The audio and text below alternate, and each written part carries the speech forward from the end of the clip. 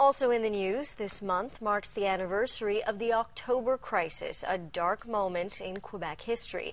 It was a time of protests, bombings, and kidnappings, which led to the enactment of the War Measures Act. It is exactly 40 years ago today that the controversial act was invoked, paving the way for hundreds of Quebecers to be rounded up and thrown in jail. Caroline Van Vlartigan joins us. Caroline, a monument was unveiled today to remember that time.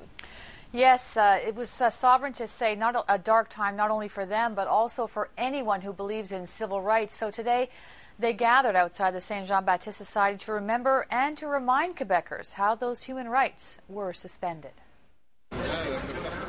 It bears the names of hundreds of people, Quebec militants, intellectuals, and journalists whose rights were suspended 40 years ago. Would you like to get woken up at 4 o'clock in the morning with machine guns, not knowing what's happening?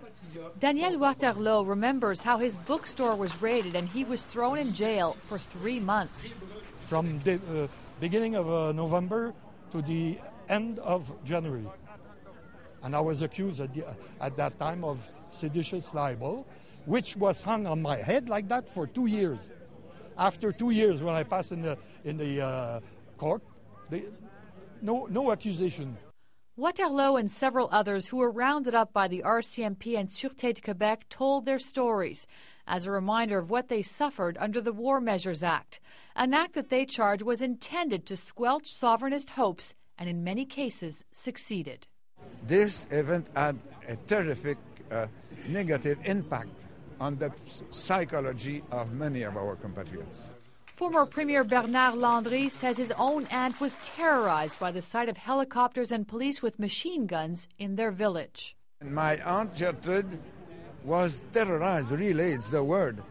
She was afraid of war, and that was War Measure Act. His dream come true.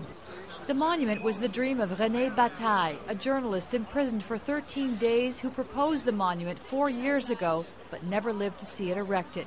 He died this past May. His 2 sons were there to pay homage to their father and his dream. He was angry all his life about that and he never dropped the battle.